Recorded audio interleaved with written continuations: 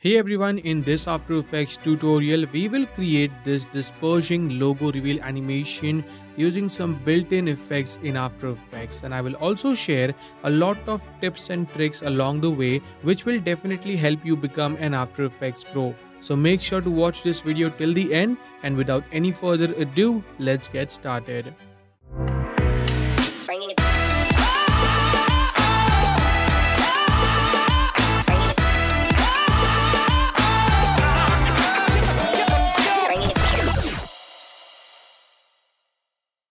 Alright, so here we are in After Effects. Let's start by creating a new composition. Let's call this render as our main render comp. I'm going with the resolution of 2K. You can of course go with full HD, that is 1920, or 4K if you want to. Frame rate is set to 30 FPS and duration is set to 10 seconds. Press OK. Now let's create a new composition which is going to be our logo placeholder. So let's call this logo. Press OK. And for the logo, I'm gonna simply type in an alphabet, but you can of course use your own logo as well. All right, let's add some color to this. So I'll go into effects and presets and search for ramp, and let's add a gradient ramp effect. I'm gonna put this somewhere around here maybe, and this one right here. Let's set this to a nice blue color and this one to a darker blue. Okay, maybe this one, I'm gonna keep it a little bit more vibrant. All right, so that is looking nice. Now let's create another new composition and call this alpha. This is going to be our alpha matte layer. Let's go right here in the shape layer tool and select the ellipse tool. Double click to create a circle. We don't need any stroke, so let's set the stroke to 0. Let's make this one white. Now go in the ellipse 1, ellipse path 1, and hold alt and double click on the link tool, and that is going to create a perfect circle. We can bring up the size a little bit like so. Let's go to around 8 seconds and press S to bring down the scale property, create a keyframe. Go at the very start and set this down to 0. So now we have a very simple circular animation. Let's select the layer, go into effects and presets and search for an effect called turbulent displace. Let's increase the amount to around 55 or 60 should be good, and bring down the size to 85. Let's increase the complexity to 10, and yep, that is looking pretty nice. So we have something like this. So this layer is going to act as a mask for revealing our logo. All right, let's go back into our main project panel and create a new composition. I'm going to call this logo pre-comp underscore 01. Now drag the logo composition, and on top of that, I'm going to drag the alpha composition that we just created. And let's change the track matte of this to alpha. So now we have something like this, which is a very nice, simple revealing animation. Maybe I'll increase the time duration of this alpha layer from 8 seconds to 10 seconds. I want it to appear a little bit more slowly. Yeah, that is looking much better, I think. Now let's duplicate this, press Ctrl D to duplicate it, open the logo pre-comp 2, and let's delete these two layers, drag the logo pre-comp 1 inside this, and then duplicate this, press Ctrl D to duplicate it. Let's go to around 1 second and maybe 25 frames, drag this layer right here and change this to logo pre-comp 1 alpha matte. Oh, sorry, alpha inverted matte. So now we have a revealing as well as a reveal out animation. Now, as you can see, we have these weird lines. So to fix this, I'm going to select the top layer, go into effects and presets, search for an effect called simple choker, double click to apply that and set this to -2, and that should fix it. Pretty nice. Now let's go back into our main project panel and duplicate this one. Press Ctrl D. So now we have logo pre-comp 3. Open that up and then we can delete this compositions. I'm going to drag the logo pre-comp 2 right here. Also, one thing that I forgot to do is to add a simple scale animation on the logo pre-comp 1. So let's go back into our logo pre-comp 1, select the logo, press S to bring down the scale property, set the scale property to around 190, create a keyframe, go to around, let's say 5 seconds and set this to 100. There you go. So now we have this kind of a nice reveal, which looks pretty good. Okay. Let's go back into our logo pre-comp 3. Right click and create a new adjustment layer. Call this extra color. Go to effects and presets, search for ramp, and let's add a gradient ramp on this. And this time I'm going to go with some really vibrant colors. So I'll go right here, maybe select this one. And for this one, I'll go with a nice blue color. Okay. And then on top of this, I'm going to add a posterize effect. Let's bring that down to around 5, I think.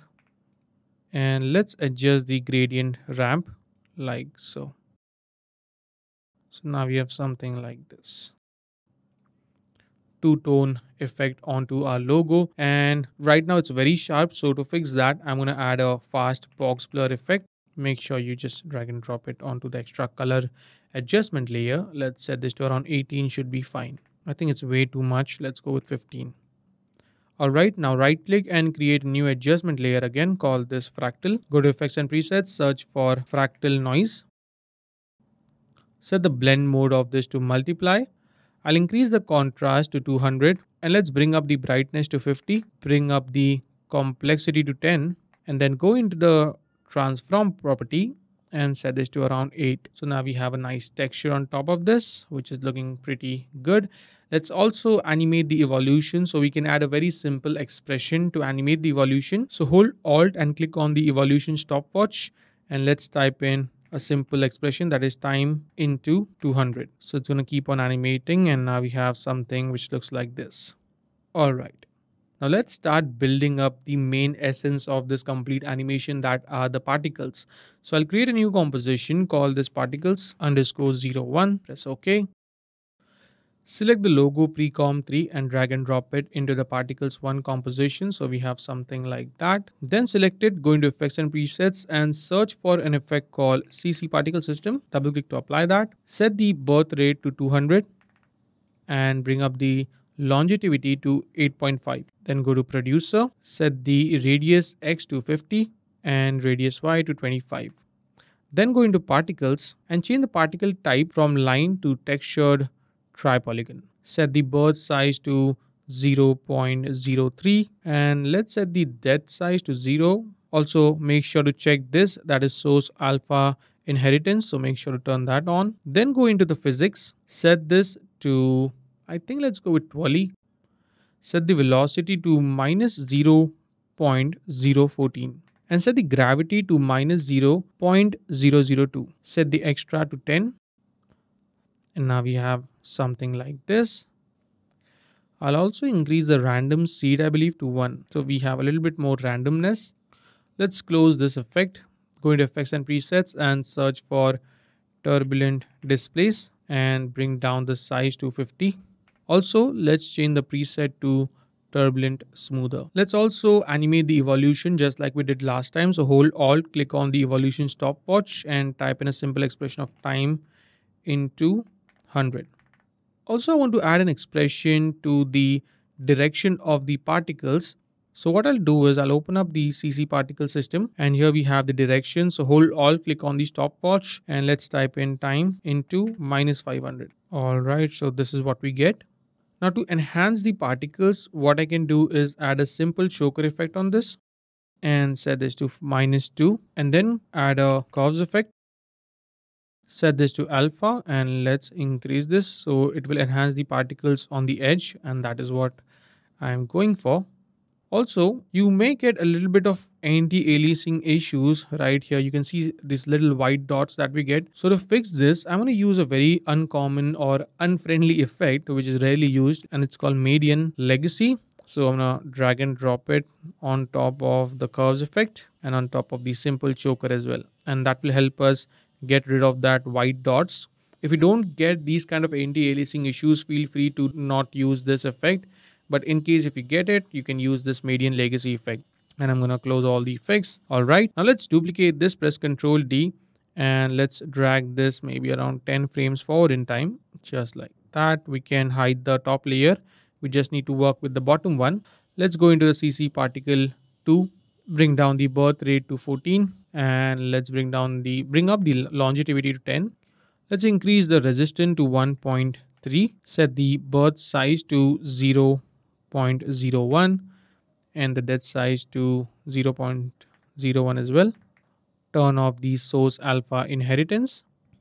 Let's go into the turbulent displays. I'll increase the size to around 75 and everything else looks fine. So now we have a little bit more detail. As you can see, this is before, this is after, and that is looking nice. A little bit layer of detail at the vanishing of our logo, which makes it look even more interesting. Now let's duplicate this. So let's duplicate the particle 1 composition, press Ctrl D. So now we have particles 2, and I'm gonna get rid of this one. We only need to work with the logo precom 3 in the particles 2 composition. Let's bring down the birth size or birth rate to 35 and bring up the longevity to 10. Go into producer and I'm going to leave it as it is. Let's check the physics and let's set this to 0 minus 0.2.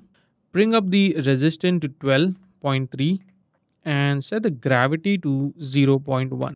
Let's go into the particles and everything else looks fine. Let's leave it as it is. So now we have the particles falling out, which looks pretty cool, by the way. Let's close this, go into the turbulent displays. Let's increase the amount to 125 and the size to 65. Let's also increase the median legacy to 3 and simple choker to -3.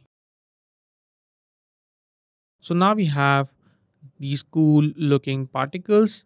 Let's duplicate this, press Ctrl D, duplicate it.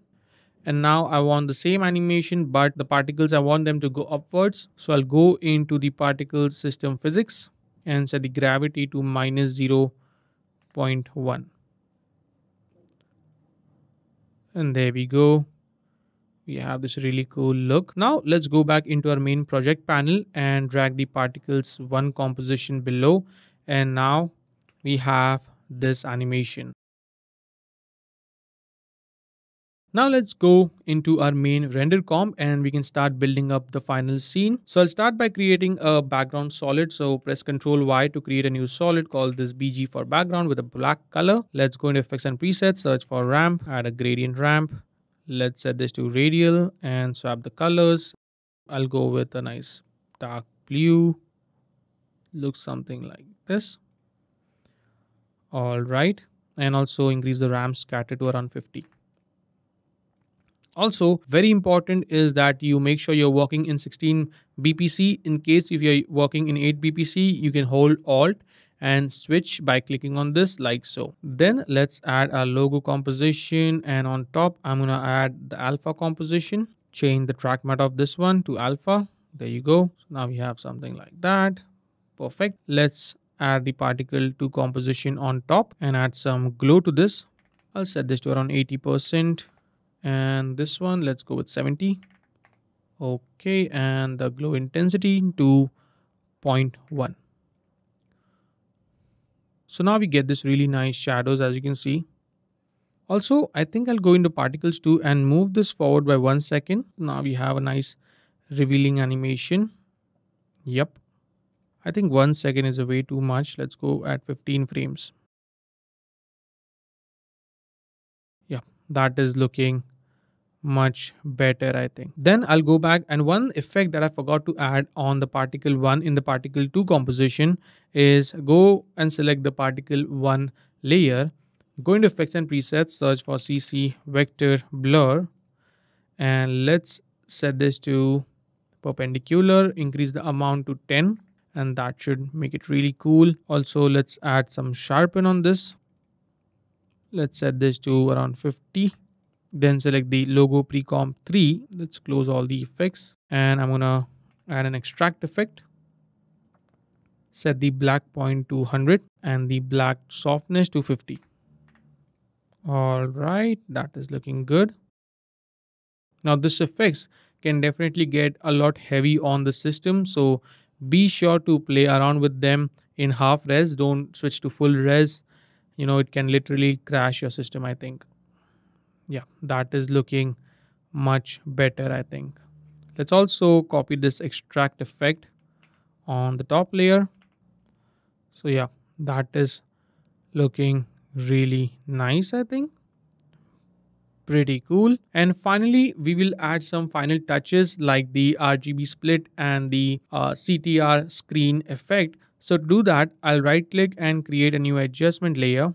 Call this RGB. Select the layer, go into effects and presets, search for shift channels. Double click to apply that.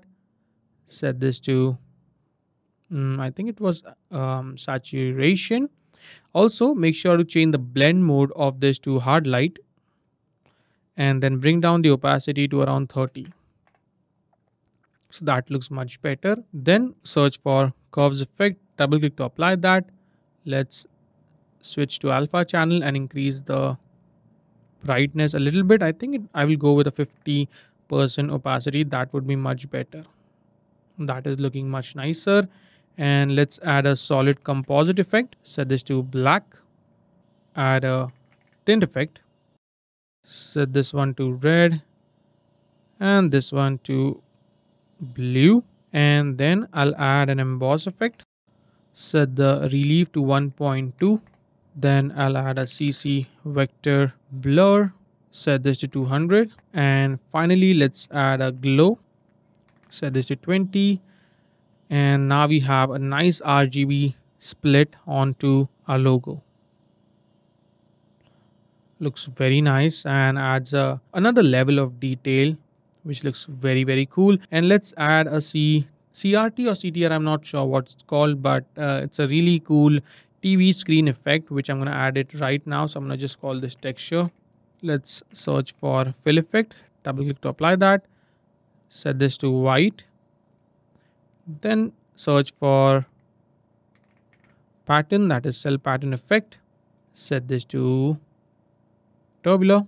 Bring that up to around 450 and bring down the disperse to 0 and bring down the size to 4. And then we can simply change the blend mode of this to soft light. So now we have this nice TV. It's looking like a logo is behind a screen, which looks really cool, to be honest. And I'll bring down the opacity of this to around 30%. Very nice and subtle.